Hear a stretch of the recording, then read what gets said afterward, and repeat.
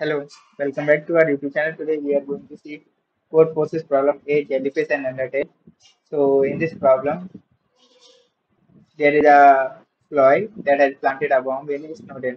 So the bomb has a timer that is initially set to be every second. The timer will decrease by 1. When the timer reaches 0, the bomb will explode. Okay. So to give the resistance of Snowden enough time to evacuate, you will need to delay the bomb from exploding for as long as possible. We have n tools. Each tool can be used at most once. So we are using I tool. The timer will increase xi. However, if the timer is changed to an integer larger than a, then a timer will be set to a due to a bug. Okay. So more specifically, the following elements will happen every second in the following order. So you will choose some possibly none of your tools that have been used before. If you choose I tool, the timers will be currently set to C. The timer will change to minimum C plus xi, comma A. Okay. So that is the condition. Here it is listed. So another thing is timer decreases by 1 at 0, it will explode. Okay. So Jellyfish wants to maximize time in seconds until the bomb explodes if all the tools are used optimally. Okay, so let's see some example. So in the first case, we have 5, 3, and 3. Okay, so at first second of time, initially this is 3. So at first second of time, it can take 1 and 2 both. So the timer will become 5. Now we can wait to reduce this at first second this will become 5, but after first second it will become 4 because 1 second is counted.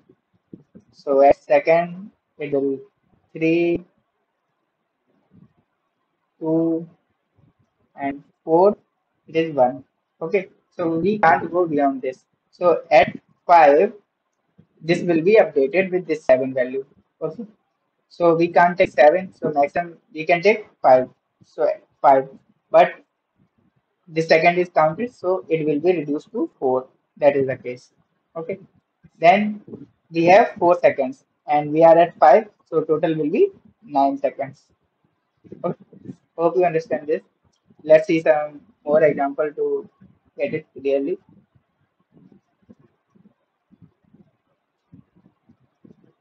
Let's see 1, 2, 5, 6, 8. Okay. So it is initially 1. So we can take 1 this. So at the first second, we can take 1 and 1, 2 and 2, 4. And we can't take this 5. So we can take 4. So it will become 3 here because 1 second is reduced. So final 3 is this. At second 2, it will become 2. At second 3, it will become 1. We can't go beyond this. So at second 4, we can take this 5. So if we will take 5, then add it to 1, that becomes 6. 6, then we will do 1 minus 1, that will be 5. So then it can be 5, 6, 7, 8. Okay. So 5 here becomes 4, here 3, 2, and 1 at this point. We have 8 seconds. So now we have 1. So 1 can be added to this 6. So at 9 seconds, 6 plus 1, 7, and it becomes 6. Okay. So we'll have 9, then we'll 10, 11, 12, 13, 14, 15. Can we take 15? Okay, let's see. So it becomes 6. So here it is 5, 4, 3, 2, 1. We can't take this 15. Okay. So if we take this 1 plus 8, that becomes 9. We can't take 9. So it will become 7. At last, we have 7 seconds. So we will add it 14 plus 7. That will become 21. And that is the answer. Hope you understand this. So let's see the approach. How can we solve this? Okay. So just declare your answer variable as 0 initially and just make a loop from I equal to 0. Basically, you can use auto thing to iterate directly in vector. Okay. So I is the value from starting to end.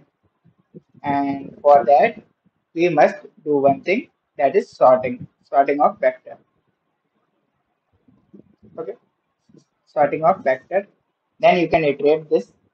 And what you can do, you have to check b plus this I is less than equal to a. If this is the condition, we will do b plus equal to I simply. If else is the case, what we will do? We will add in answer variable answer plus equal to, this will become b minus 1 because we need to remain 1 second. That is right. And we'll assign b equal to